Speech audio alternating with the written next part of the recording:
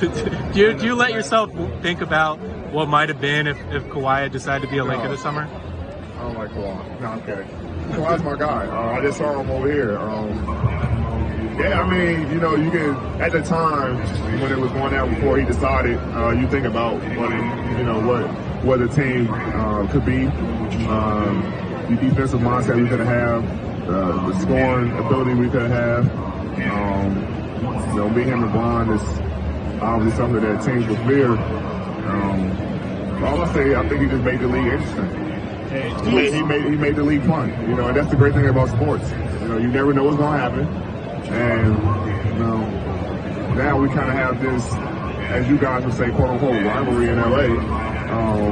And so it's fun. And so, obviously you're thinking about what it could have been, but, he made a decision for him and his family. And, he's still my guy. I'm still going to talk to him. But, when we show between the lines, it's going to be competitive and it's going to be fun, as you guys seen in the last two games. Do you support